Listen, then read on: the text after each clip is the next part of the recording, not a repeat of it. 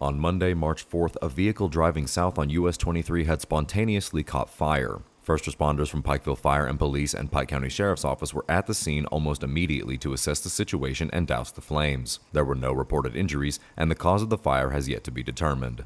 First units arrived at 10:51 from Station 3 and found that the vehicle was involved with fire and smoke.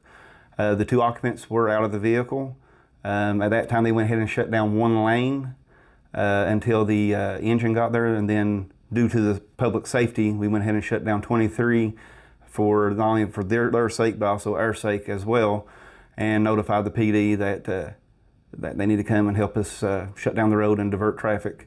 Also, Highway Department was notified due to the fact that the fire had started in the rear of the vehicle, and they had just filled the tank up, so we had fuel that was on fire running down 23. So we had the Highway Department come up with a load of sand to help out with that. Norton Eye Center in Pikeville, your local vision experts. Experienced doctors using state-of-the-art technology. Choose from top designer frames from Oakley, Ray-Ban, Nike, and more. We accept Medicaid and Medicare, plus most insurances are accepted. Norton Eye Center in Pikeville, next to Tractor Supply.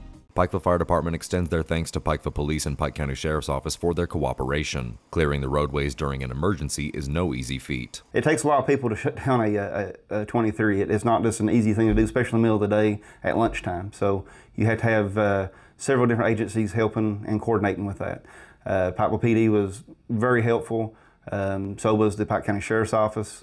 So we rely on everybody to work to good. We all work really, really well together.